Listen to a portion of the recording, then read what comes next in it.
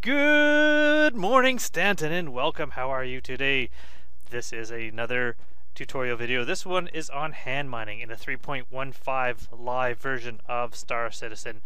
Putting out two videos, a shorter version, kind of just the basics, and this one going into a little bit more depth of what you need to do, what you should avoid, what you can bring with you, and what you are looking for when you're in hand mining. Also, exploring a brand new type of cave, and I was super excited to do this because I have never checked out this particular type of cave before, and I have to admit I was blown away. It was amazing. I'm still just amazed by every little bit of this game that I find something new, something awesome to discover, and this is definitely one of them. So here we are. We're going to start out with just getting ourselves suited up, and we're going to go hand mining, getting a little bit of UEC to start out when you're a new player in the verse.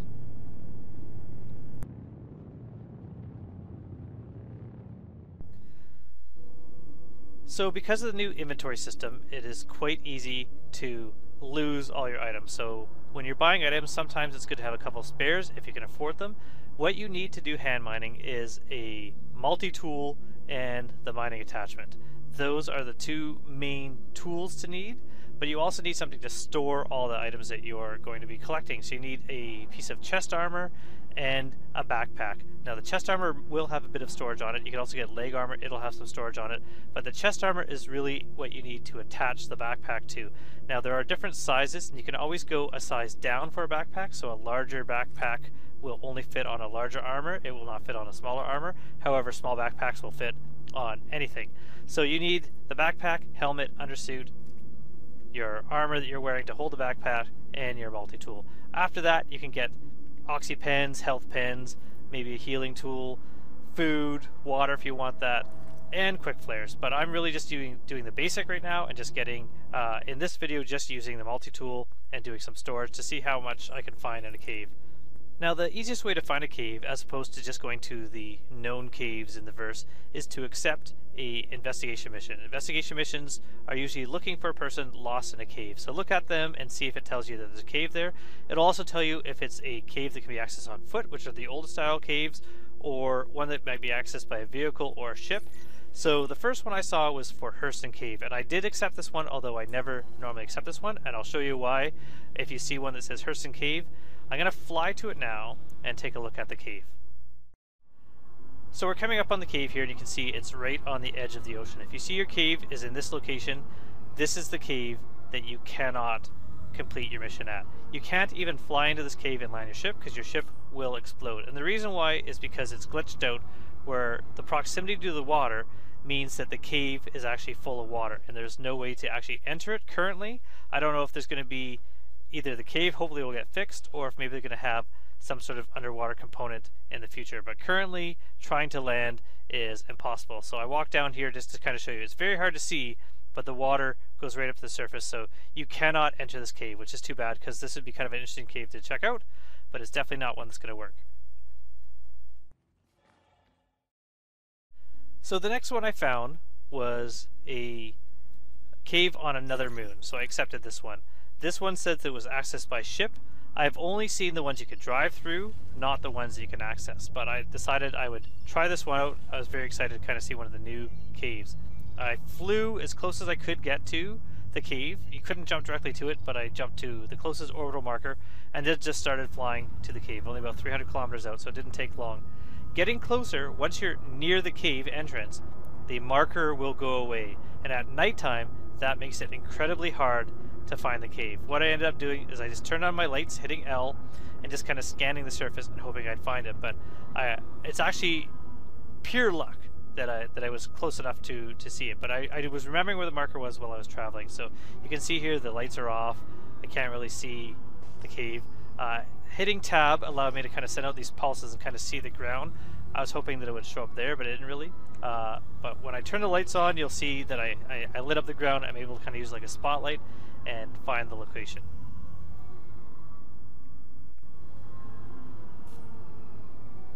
So there, the lights are on, and I'm kind of scanning the surface. I can barely see the surface, but I'm looking around, trying to find the location of the cave. There I saw kind of an interesting shape ahead when I hit tab, so I'm flying forwards, aiming down a little bit, And there we are.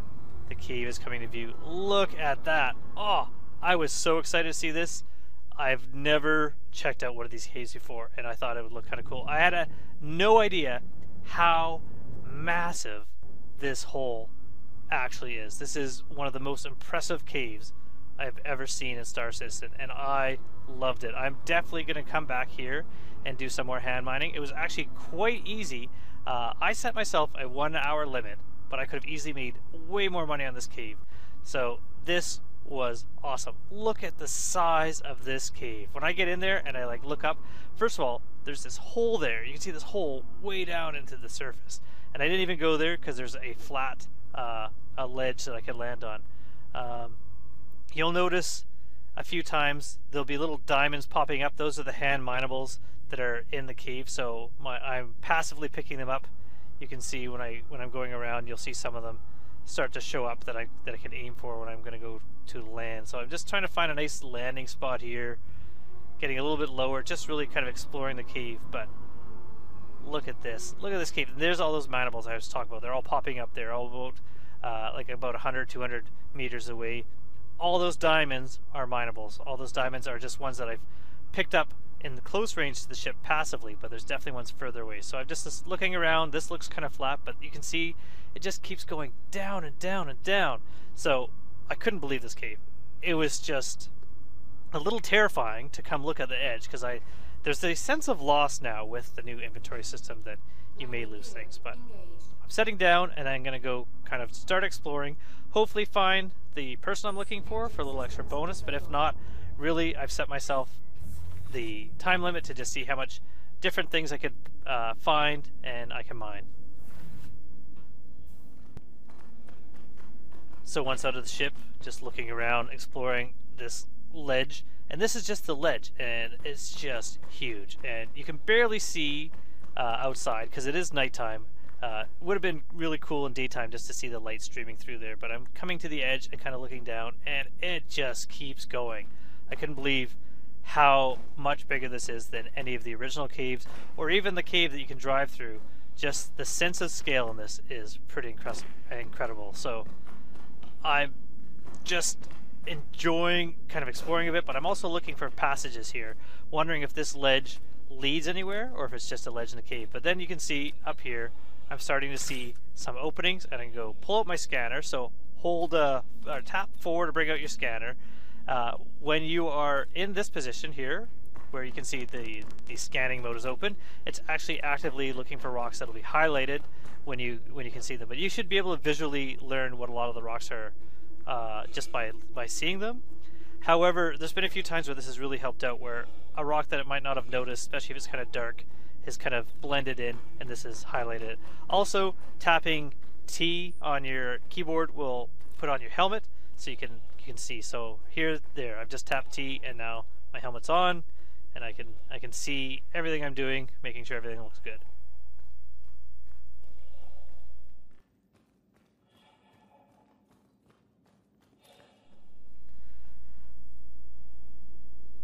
So looking around for a while, trying to remember which way you're going.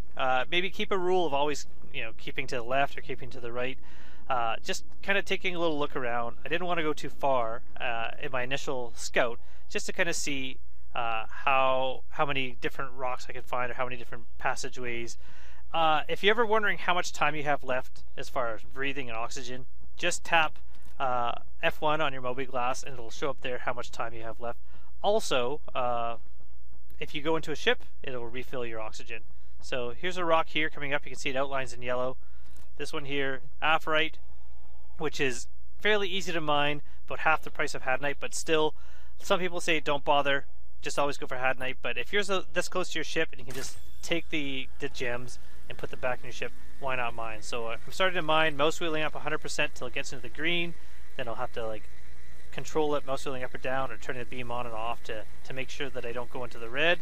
If it goes in the red too much, it looks like it's going to fill the entire red bar back up, so the explosion doesn't injure you or perhaps incapacitate you or even kill you.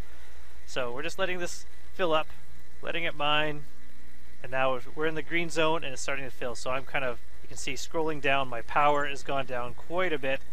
And then it'll mostly wheel back up to kind of keep it between those two lines until the green bar fills all the way. If it drops back down, it'll start to go back, so you have to get back into the green zone again, which you will see a few times here.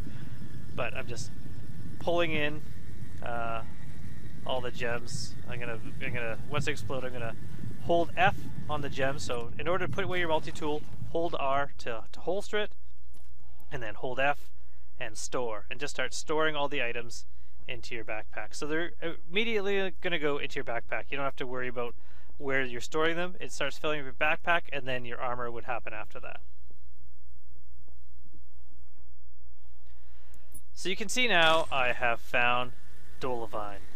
Dolivine is a lot harder to mine than Aphrite. It's a lot more unstable. You'll notice the bar moves up and down a lot quicker. Worth the same amount as Aphrite, which is half the amount of Hadnite, but again, not incredibly hard to mine this rock. So I kept mining this rock, and I'm going to add this to my collection. Anything that I find, I'm collecting and putting in just to show the different prices. But I always say, if you're close to your ship, just mine everything. Mine everything, put it in your ship, head out, do a little more mining, because this cave was full of rocks, and I could have made quite a bit of money, had a good time exploring this cave. And with a friend, this would be a really fun cave to kind of just explore around in it and see where you could go and how big it actually is, because I don't believe I even just scratched the surface of this cave. So the bar is filling up, almost full. Once it's full, we'll collect all these rocks and we'll put them into our backpack along with the other ones. So there you can see I went into the red a little bit, so I backed away just in case, because while it's in the red, when it drops down the green, it might still explode, so you have to be careful. So we'll pick up all these rocks and then we'll keep exploring.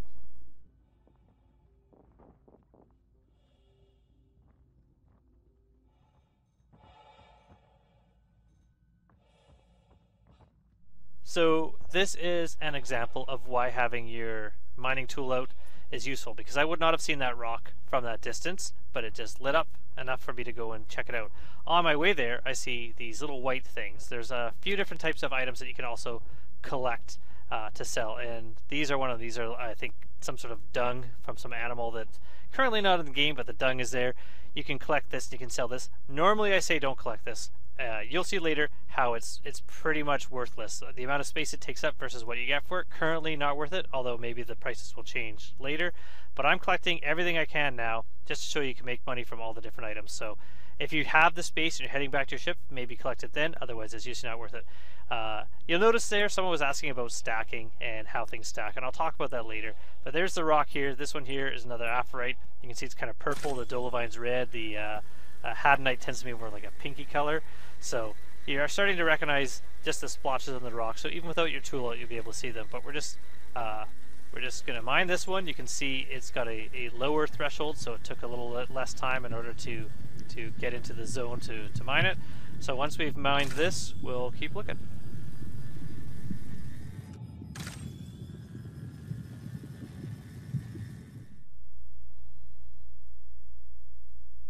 So here is another collectible. You can see it's this blue little splotch with these little growths on it. So I grabbed these as well to see how much these make you. Not a lot, but again, you don't need to mine anything. You just walk along, you can start picking these up. There are a bunch of them all over, so I started grabbing them.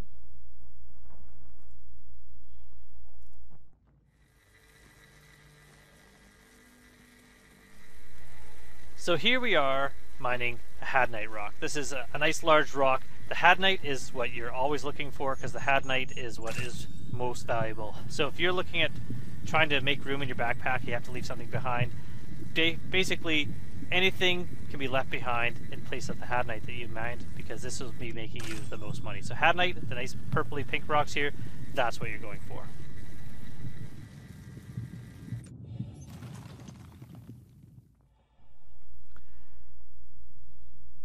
So you'll see here this large mound. This is something you should look out for in all the caves. This was a large rock with mineable rocks inside it. So you can see there's like a Hadnite here, there's Dolivine, Aphrite, there's a whole bunch of them, and I found a few of these mounds. So these mounds here are great producers of mineable rocks. So when you see one of these from the distance, come up to it and check it out, because all around the whole perimeter were rocks that I was able to mine. So this was definitely one of the big money makers, and I found a couple of these in this cave. So I was very happy to find this, and once I knew what to look for, it was very easy to find more of these.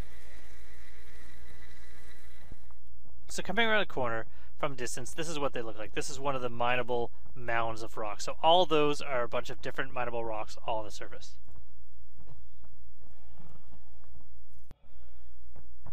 Once my backpacks were full, it was time to head back. Now, it's fairly easy to use your ship beacon in order to kind of give you at least a directional heading so you know which way to go.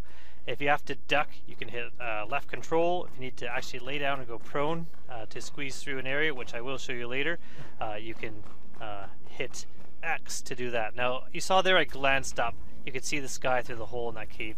What a beautiful view coming out of the cave and seeing the ship and seeing the space up above. So once I'm in the ship, hit I for inventory, and I was going to unload my cargo.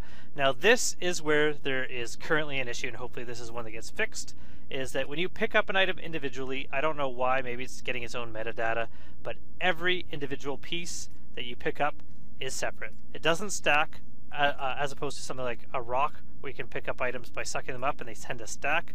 At least they did before. I'm going to check that and see if that is the case in my next video with mining. However, what I had to do here is individually drag each piece over, which is very annoying. A better way to do it was maybe have two backpacks and just take this backpack off and put a new one on, because this took a while to unload my backpack just to make room. But you can see here the hadnite, the dull vine, the little like gross, and the dung that I found. I'm just loading them all into my ship inventory. You have to be careful that you don't just swap one piece out for another, which I did a couple times, but this took a bit. Wasn't really the best way. I wish there was an easier way to do this right now, but unfortunately if you're hand mining, until they fix this, until you can at least stack your items, and then you'd have to just move 3 things over, this is what you have to do. But you can see there's quite a bit of space. My ship inventory, I'm at like 4% of my inventory for my ship, where I'm unloading half my backpack already, so you could put quite a bit of gems in here. So this is definitely a way to get back out there and keep working. Once I was done mining that area for a little bit, I really just want to kind of explore deeper in the cave before I left. So we're at about maybe a 45-minute time. Now, you'll notice when I first got in the ship, it was very bright out the window. That's because I had my headlamp on. So I had to get out of the pilot seat, tap T, and then get back in the pilot seat, and I was able to see where I was going. But at that time, it was very, very bright. So here we are. We're flying over the large hole, and I thought I would aim down. This is where I'm starting to kind of get annoyed about not turning off my headlights, so I'll have to be doing that later. Would have been a lot easier to fly without your headlamp on. So remember to turn your headlamp off before you get into your seat. But I've flown down, and look at all the minables just popping up in this area here. There is a ton, and this, you can see here, I think this is where I decided to turn my headlamp off. So stood up, tap T, got back in the seat. Made it so much easier, so I'm really glad I did that, because also it makes it easier for everyone here watching and seeing what I've done. But you can see a mineable rock right on that ledge there. Looks like might be hadnite, might be aphrite. You could scan it. I wasn't really that concerned because I wasn't going to try to get over to that. But what a cool cave. This is lower down than where we were originally. We're coming right down to the bottom of the cave. Just going to find a nice landing spot here, and we're going to check out what else is down here. So lower down, nice and easy, and we're just gonna head into that area over there.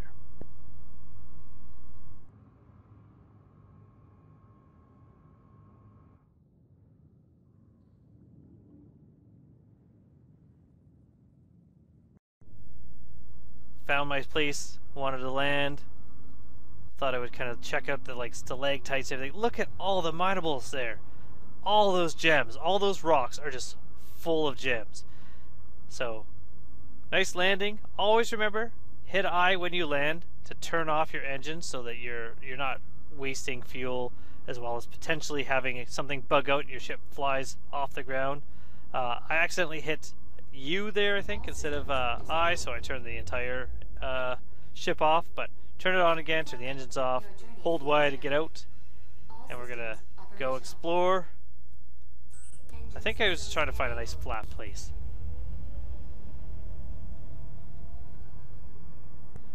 So we've stopped here. Did you see how many minables are there? That is crazy. So get out of the ship. Remember to turn your engines off so that your ship is off, but you can leave the lights on so you can still see what you're doing. Take the backpack. What I was doing there was maybe kind of checking to see if things stayed in the backpack. I was really hoping that anything that you were transferring was not was not persistent, so you'd be able to move the whole backpack, but that was not the case. So now we're going to head out of the ship. We're going to head deeper into the cave, just to kind of explore and see all those minables, see if we can find them, see where they're located. But we left our ship lights on, give us a little bit of a visual. You can always hit your helmet light key T in order to see some more, but I didn't actually do any mining here as much as just exploring. Although if I had found a large amount of nodes, you can be certain that I would. But look at that. Look at how high the roof of this cave is. That is crazy. If it was daytime, I would love to see the light streaming through this cave. But that's where we started, way up there. And now we're down here at the bottom. We're going to go down through this little opening that I found. And so hit the T to hit the light on.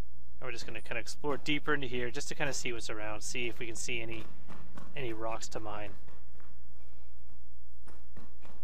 So a little more things you collect there, but just kind of ignore them. Coming through here. And nice little opening here, and look at that. There is a quick flare that is against the cliffside there. So seeing that tells me that I was probably on the right trail. If I had kept it up and kept exploring here, I'd be finding our missing person. But I didn't keep going farther in the cave because of the 1 hour limit I had set for myself.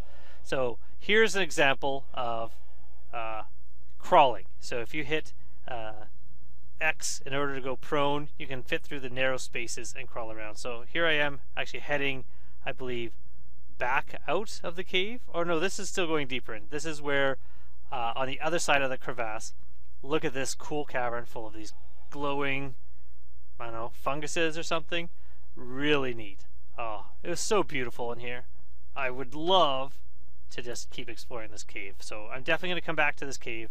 Definitely going to check it out again, maybe find our missing man, but just thought I would go around and just kind of look around this cave a little bit.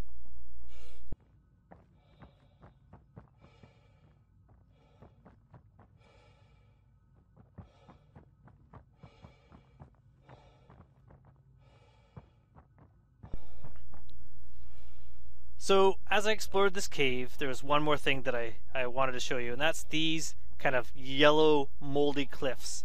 These are climbable cliffs. Go up to them without your multi-tool on, hit spacebar, you climb, hit spacebar, you climb. I have one here, an external view, so you can kind of see, able to get up. So if you're ever trapped in a hole, look for those. Those are the areas that you can use to climb up and get yourself out. And this here just blew me away. Like the silhouette, oh, this is why I don't understand how people can't just be in love with this game like me, because this is what I love. I love the beautiful, crazy areas that I'm finding, and so this cave I just was enthralled with.